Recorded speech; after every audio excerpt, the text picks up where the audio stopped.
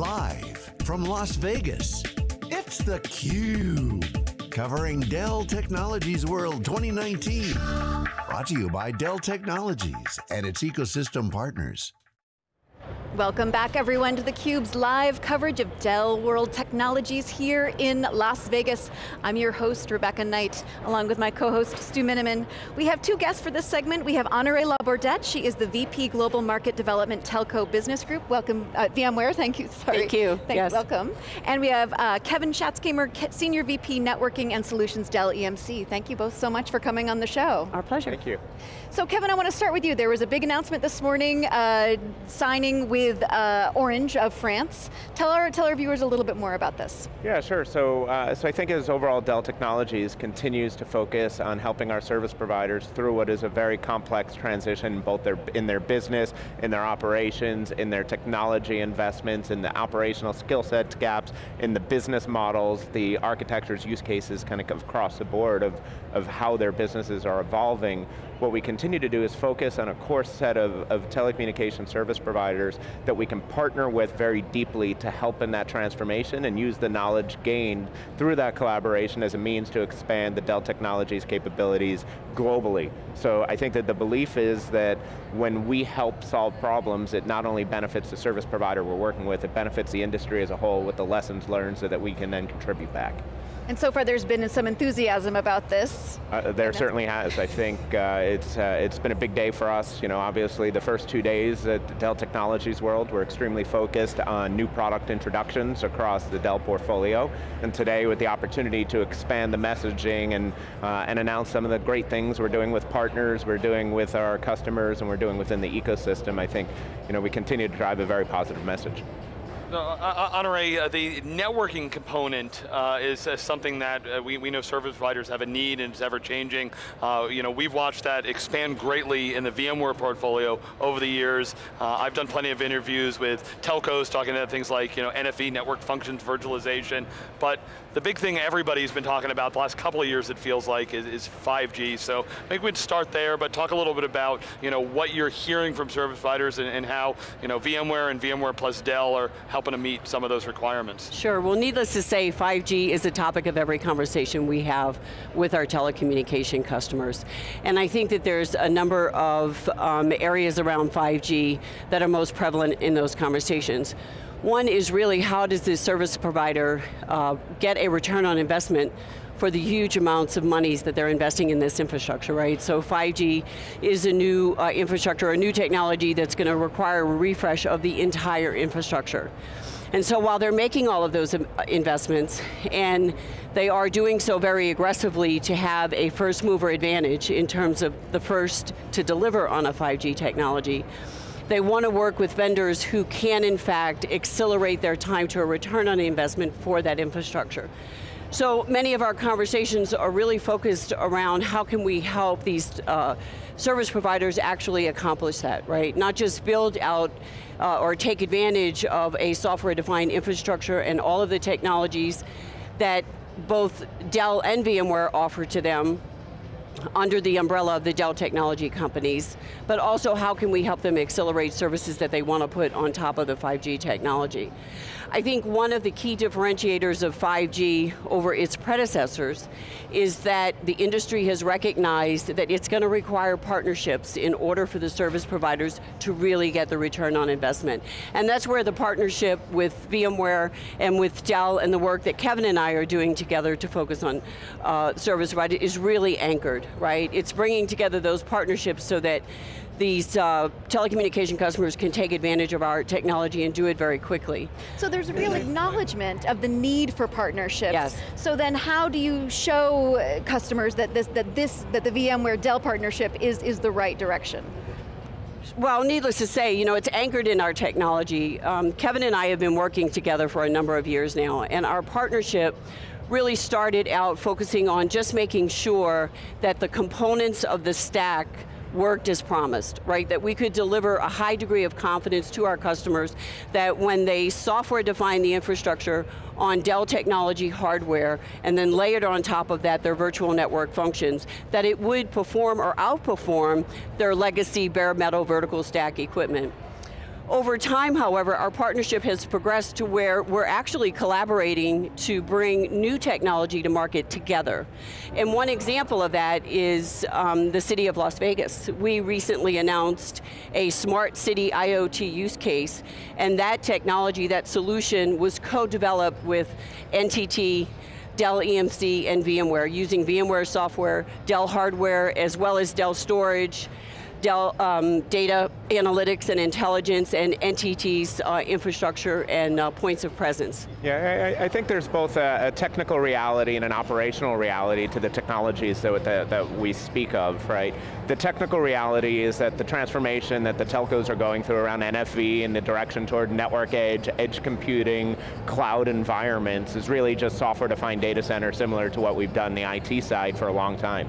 So the technologies that the telecommunications industry is adopting are the technologies that both Dell EMC and VMware have been working on for a very long time. The operational reality is that just taking what you've done in IT and applying it into a telco network is not sufficient. Understanding of the workloads, how those workloads layer on top of infrastructure, understanding that those workloads are in a transformation of their own, and that virtual network functions were not designed to natively consume compute, they were designed for network appliances, and that there are still requirements that they drive down to the infrastructure, was I think where both Honoré and I have been investing for the last several years, right? How do we complement the broad capabilities of both Dell EMC and VMware in IT virtualization, software-defined data center, and bring in telco service provider networking expertise and domain knowledge that we can use to be able to really ramp up and accelerate the partnerships we have in the service provider industry. That's great stuff. We actually, we got to do an interview on the smarter cities earlier this week, and fascinating discussion to see how there's, Kevin, I like what you laid out there. You know, when I look at the space, you know, scale gets talked about a lot, but you know, you talk to telcos, they have a little bit of a different scale, and the management for these kind of environments is also quite a bit different than if you were talking the enterprise. Are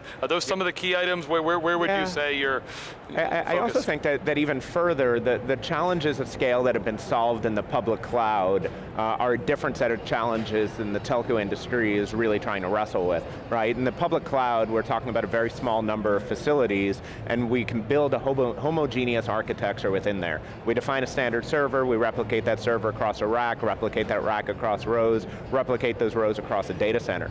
The reality is, as we get further and further towards the edge of the telco network, it looks more heterogeneous, right? I need GPUs for particular instances, I have cloud native applications, I have virtualized applications that sit inside of VMs, I have native Linux environments, I need to handle dense networking topologies, I have east-west traffic, north-south traffic that I need to take into account.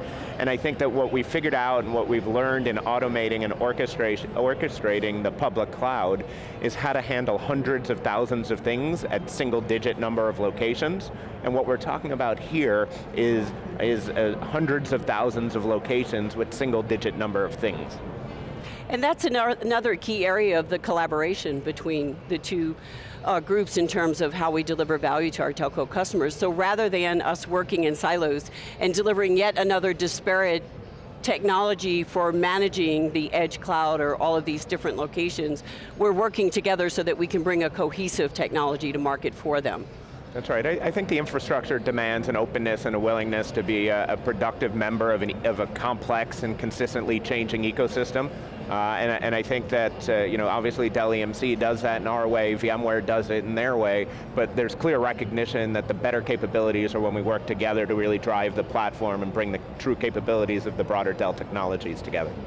So telecoms is a hugely competitive industry, and as you've talked about, there's a lot of challenges, and it's a real transformative moment for this sector. Can you lay out some of sort of what you're thinking about for, you know, after 5G, which as you said is a hugely expensive investment for these companies, but sort of post 5G, what are we looking at? What's on their minds of your customers? So I don't know that there's going to be a distinct post 5G event, right? I think that 5G in and of itself is going to take some time to roll out and proliferate to the extent that its predecessors is now deployed across all locations all over the world.